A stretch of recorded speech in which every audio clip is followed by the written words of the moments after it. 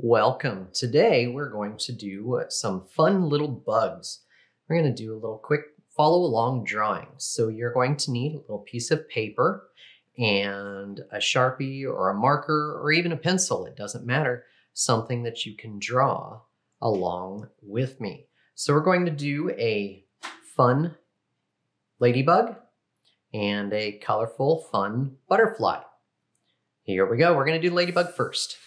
So, like I said, you need a little piece of paper and a marker. First thing you're going to do is you're going to make a nice big curve. Just like that. Then you're going to join it. You're going to add another curve right in there. Then we're going to put in a couple circles for the eyes. Curly antenna.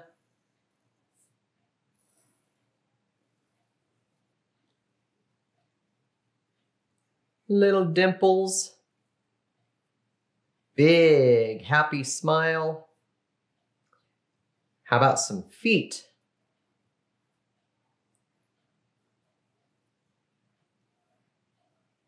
Insects have 6 feet.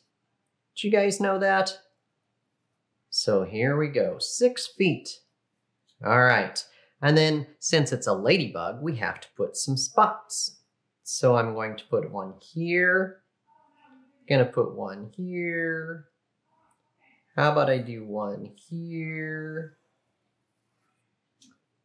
here, and I like one here, and a smaller one there. And there we go, we have our ladybug. And then you can color it however you want. So notice that with this one, I did a couple black spots, but I did colorful spots around the other ways. And you can do that. Okay, so there's a ladybug. Now, for the butterfly. Again, need a piece of paper and a marker. We will go with a big head, skinny little body. Almost looks like a golf ball on a tee or a key, even looks like a key maybe. So then we want to have an eye here. And an eye here.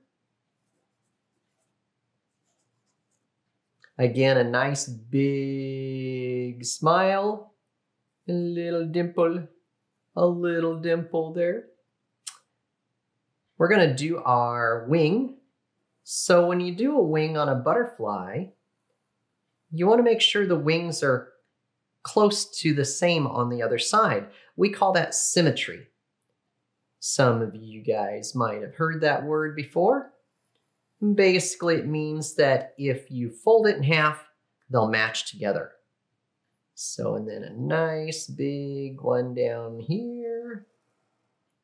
And a nice big lower wing down here. Oh, we have to have an antenna. Comes up, nice little curl. Let's put a ball on the end of it. And a nice little antenna here, and a ball on the end of that one. And then in the wings, let's add just some designs. So how about down here? I'm gonna add some triangles. Now when you add them, make sure that if you fold it, it would be the same. And then how about just an oval? There. And up here, I like to let's do a heart here. And here. And what do you think? Shall we just do a circle up here? Let's do another oval. And there we go. So that's just drawing along with it. And then you can color it again. You can do whatever you want with the colors. You can use markers, you can use watercolor, crayons, colored pencil, whatever you have at home to give it some color and some nice, pretty, fun ideas. So here we go. Here are our two little bugs, fun, creative bugs that we did for this week's project. Again, I'd love to see them.